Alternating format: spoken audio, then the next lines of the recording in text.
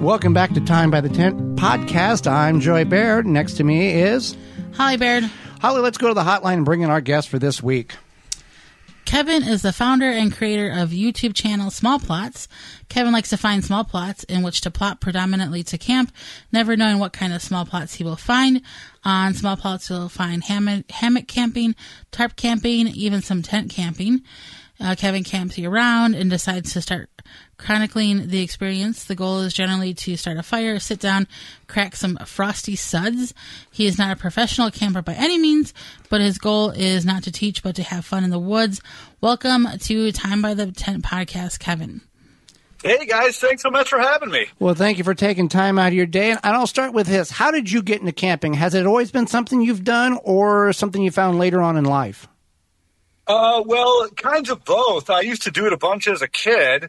My dad was an avid camper throughout his life and kind of passed that to me as a kid. And I stopped for several years. And then in 2018, I kind of caught the bug again and never looked back. Holly was a camper when she grew up. I did hunting and camping back on the farm, and we got away from it with our jobs, and we decided we've got to do something, otherwise we're going to go bonkers. So this was a nice way of relaxing. It's our midlife crisis hobby. Oh, is that what it is? Yeah. Okay, all right. Mm-hmm. All right, so in the stealth camping world, stealth camping is a popular way to spend the night camping, usually in a place that you should not be. And sometimes it does not go as planned. You have camped where a body was found. You caught someone hiding in the woods, have nearly gotten caught yourself. We cannot imagine this is a very fun way to spend the night. Do you recommend this level of camping? And I'm very curious, why? Why do you stealth camp? I'm every time we're watching stealth camping, I'm like, this can't end well. Yeah. So very curious about those two questions. All right, well, I'll answer the why first, and the answer may surprise you. It's very convenient. That's a big reason. I can walk to these camps. Right. I live in the city, and I can just leave my apartment and walk to these camps and film a video, and it's very convenient. If I'm going to go out and film a video in nearby forest or something like that, generally it's like an hour minimum to get there. Mm-hmm. So it's just, I don't know. That's part of the why. It is fun. I do find it exciting sometimes, and it's believe it or not, it can be relaxing. You know, it may not seem like it is all the time, but it could definitely be relaxing. Any amount of nature sometimes is just good to get out in, even if it's like a tiny little, the woods right next to an expressway. Right. So yeah, I guess that hopefully that answers that question. And as for recommending it, no, I do not recommend it. I cannot say that it's for everybody. Also, if I recommend it and people go and do it, and then it's going to get too many people doing it, and then they're going to start cracking down, and then I can't do it anymore. So no, get out of here. Don't go. Go camp regularly. So you're gatekeeping the stealth camping, correct? I'm absolutely perfect. Gatekeeping the stealth camping. And I imagine those who stealth camp that are not on YouTube and just do it for the thrill, it's a lot easier than people like you and Steve Wallace and others who are documenting this and getting the shots and trying to be quiet and not expose yourself to people who are passing by. Yeah, no, absolutely. And in some of your stealth camping videos, you have a fire, Kevin. And now my understanding of stealth camping is not to say, hey, here's a fire, everybody look at me. What's the purpose, or why do you have a fire when you're stealth camping in some instances? Well, you're absolutely right, Joey. It's not stealthy at all. It's very unstealthy. It's a beacon, but why I have it is manifold. Mainly, I just like having a fire. It's kind of a nice thing to do. Often I need it to cook, not all the time, but often.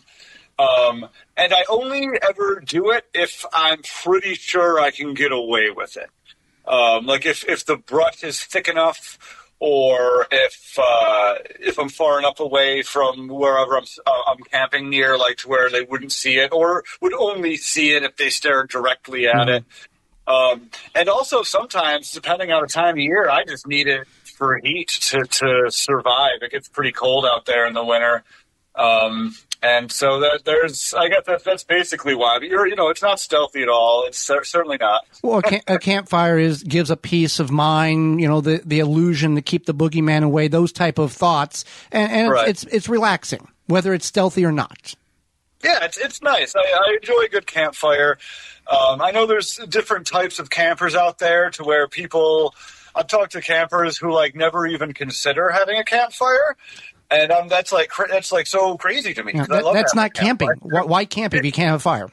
Right? Yeah, come on. One of your biggest annoyances, as Holly and mine is when campers, you go to a campsite in a location of a previous camper, and I use this word lightly, they left some trash around, and they didn't clean up after themselves. Do you have, in addition to the trash being left there, any other pet peeves when it comes to camping and going where somebody else has already camped?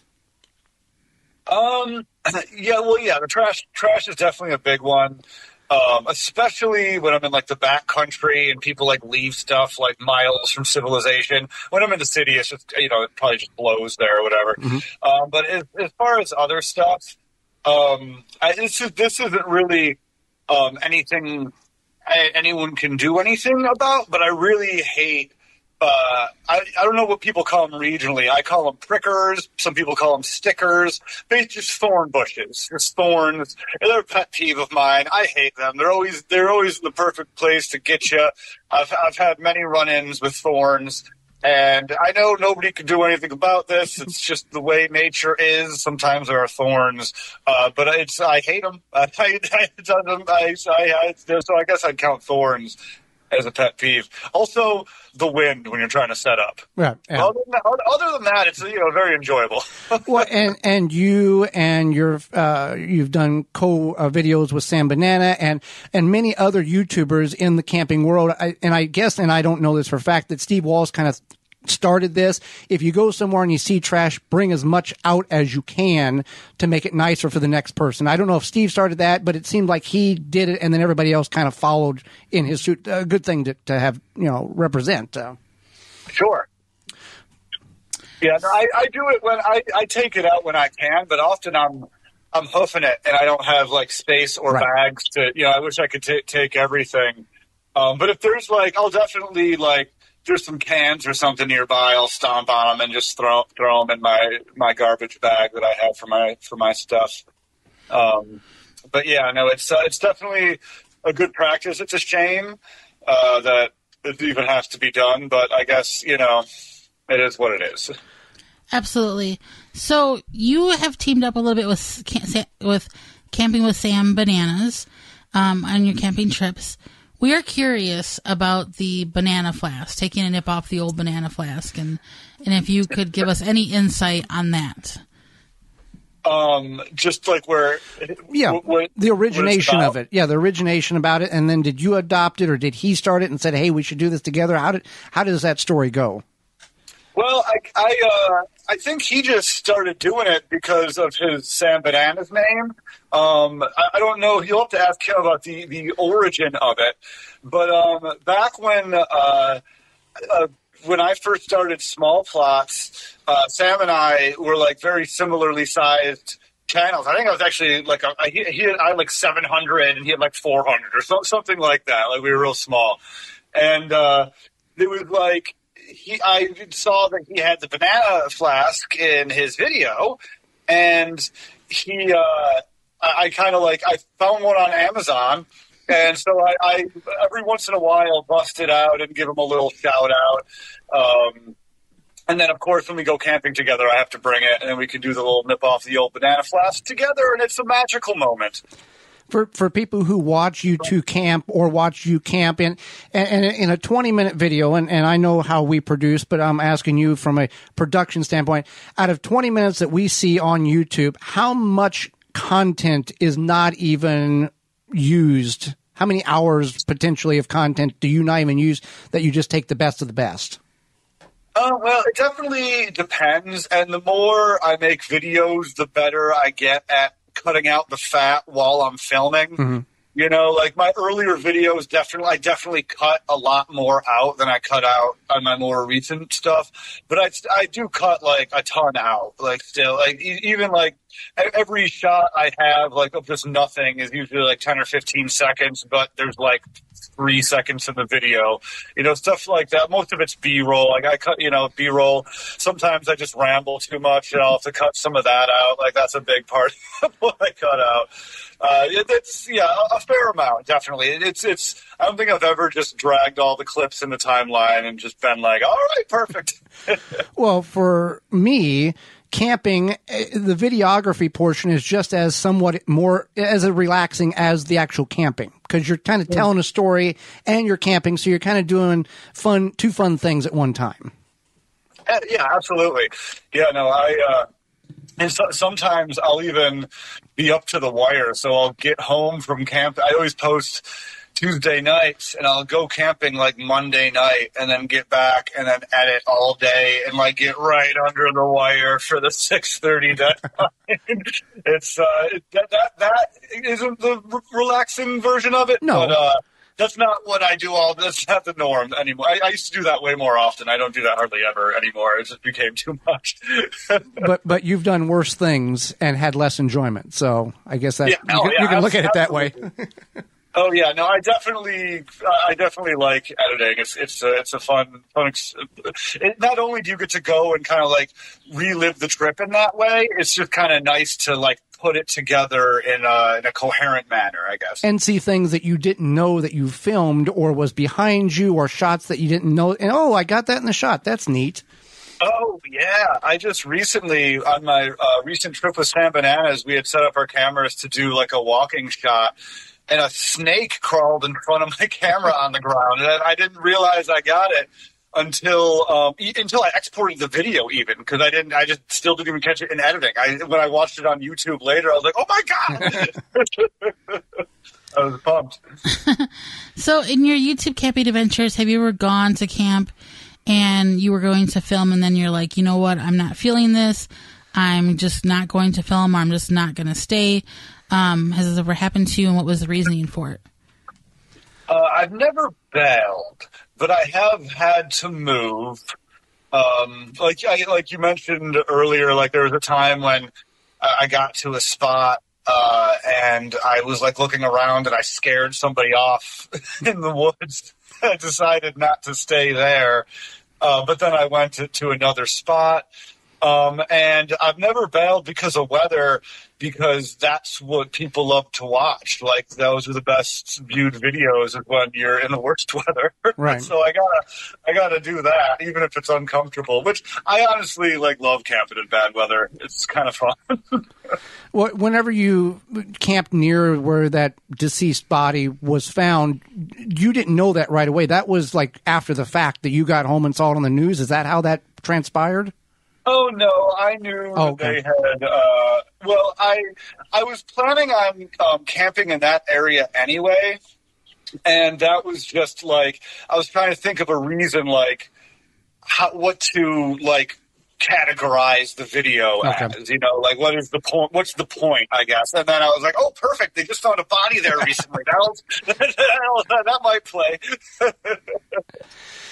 Is there a place that you are willing to say, or at least in your mind say that in your camping career, if I could just camp there or camp in this way, my career would be complete? I think I don't know. I really like camping in weird places. I would love to camp in a big cave. Like a cave that's big enough to where I could have a fire in the cave and kind of caveman it up. I think that would be really cool. Or even a big sewer like a sewer or an abandoned subway station in New York, or something like that. I think I would love to camp. I probably wouldn't be able to have a fire in the abandoned subway station or sewer, but I think something like that. I got to do one of these days. But the search continues for where that would be, I guess. Before we ask you how our listeners can find you, who are some of your influences on YouTube that you watch and go, hey, I like the way he camps, I'm going to take that technique? Is there certain people that you just gravitate toward that you got to watch every week if they post? I kind of don't watch camping videos anymore. I'm too like ingrained in, my own camping videos and like trying to like have my own voice and style and stuff. And I try not to get caught up in, what other people are doing. I don't want like any cross contamination, right. I guess. Right. I do still watch Steve Wallace on occasion, and I watch Sam Bananas whenever he puts out a video, and then a couple of the Stealth Camping Alliance guys like Squid. I'll catch sometimes. Tony from Random Adventures 2.0. I'll catch sometimes. But other than that, like any of like the big campers or anything like that, like I haven't watched a Joe Robinette in a while. I haven't watched Matthew Poza in a while. But I used to love those guys a lot. It's just, it's just too much, I can't make and watch camping videos. There's so much camping video in my life. I got other stuff to do. If they would make 30 hours in a day, that would help a lot of us out. Yeah. I always wish you could like just pause time and just get done in the void of existence and then like unpause and be like, all right, let's just move on. Right. Absolutely. So we've really enjoyed having you on the program. How can our listeners find you on YouTube? I'm just YouTube Small Plots or Small Plots on Instagram. And those are the places. Mostly YouTube. Instagram's just kind of like supplemental to the YouTube channel. Post every Tuesday at 6:30. Most Tuesdays. I miss one every now and then. Life gets in the way. Things get busy. Whatever. It's tough to put out a weekly vid. It's most Tuesdays at 6:30 p.m. Eastern Time. That's when the Small Plots drop, and that's when you can find me. Well, Kevin, we thank you for the time and the information and the education behind your videos and your YouTube channel. Thank you very much for that. Hey, guys, thanks so much for having me on. It's been a pleasure talking with you. Absolutely. For more information, please visit thewisconsinvegetablegardener.com.